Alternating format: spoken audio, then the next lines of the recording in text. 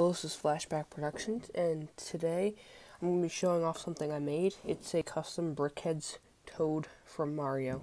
When I made this, I tried to make it how Lego would probably if they made theirs. So here's the in-depth detail. The top is his top part, which I made a square since their heads are squares. I was originally going to make it round, but I decided not to.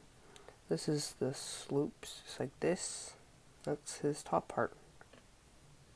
Next up is his head, which I changed from the usual 4x4 to a 2x4. And to shorten it, I put his eyes right in the middle of his head. On the sides, I didn't have more of these, so I just filled it in. So that's why it looks a bit weird. That's what it looks like. His body, I first made, well, this is his neck and this is his body.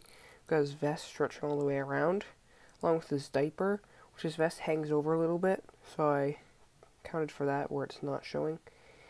And his arms, I just did this. The real version might have a smooth tile here on each side. For the version I made, I just did a bricked one.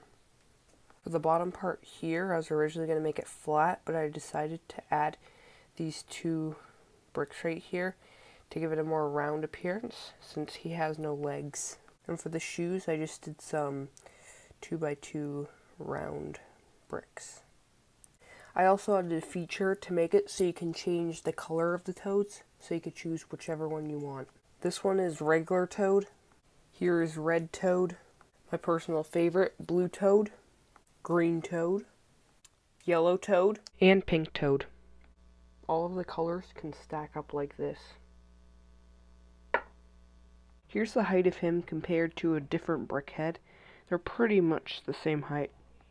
That is all for this video, and in case you're wondering, I'm still working on Happy Hamlet.